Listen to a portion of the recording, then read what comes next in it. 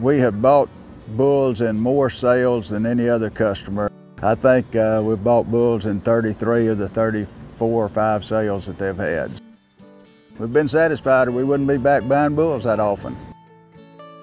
One of the better selling points, or one of the main selling points as far as us, we're in a low river bottom type area that's got a lot of humidity, a lot of heat, a lot of insects, and the bulls, we work them on about a 90-day breeding season, and they have to go out and hustle for that 90 days. And a lot of bulls that we've purchased other places hadn't been able to do that, but Rob's bulls are conditioned and they hold up and they do well. We've used R.A. Brown calving these bulls extensively for the past 6 years, and out of about 1,600 head of heifers that we've calved out, we've pulled 12.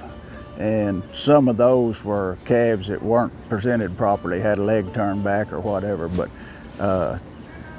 heifers and pulling 12 out of 1,600 head, that's phenomenal. I've had Donald pick me out bull sight unseen. I've had Rob pick me out bull sight unseen. I like to be at the sales, but occasionally I can't. And they'll send them to me and say, if you see something you don't like, send him back.